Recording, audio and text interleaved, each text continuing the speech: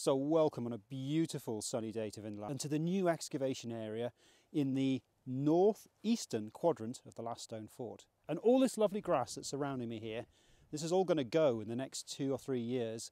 And we finish this area, we'll have finished the total excavation of the last stone fort at Vindolanda, fort number 9.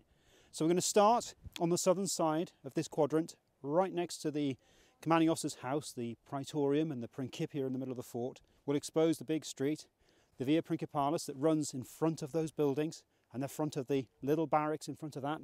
And then we'll start working on the individual barrack rooms in this quadrant, working out how those spaces were used, by which sort of people they were used, and the sort of sequence of events right through to the end of Roman occupation. And it'll take a while to do the whole quadrant this way, and then we'll turn around and we'll start lowering this section down, space by space, room by room, and go into the earlier timber forts that lie underneath this part of the site. So it's going to be really exciting. Now, once we've done all of this, we've got one more job to add to the list, which is the fort ditch on the other side of the wall behind me over here. Now, that fort ditch is the place where all of the discard, the rubbish, the waste, would have gone from this part of the site. So you've got that old animal bone that you're chewing on, you don't want to, what am I going to do with this? I'll throw it in the ditch. This old shoe, which has got a hole in it, I don't need it anymore, I'll throw it in the ditch. And goodness knows what else. The toilet block on the corner of the fort here, well, that goes into the ditch too.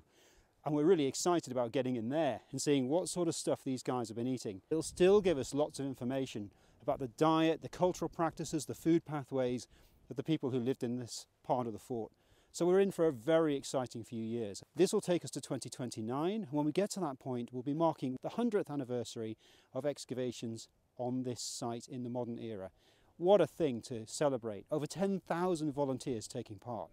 So we can't wait to welcome you to the excavations, see how close the fences are here to where we're working. Come along, see what's going on, ask us any questions you like, see those remarkable discoveries being made and be part of this project in the next 5 years.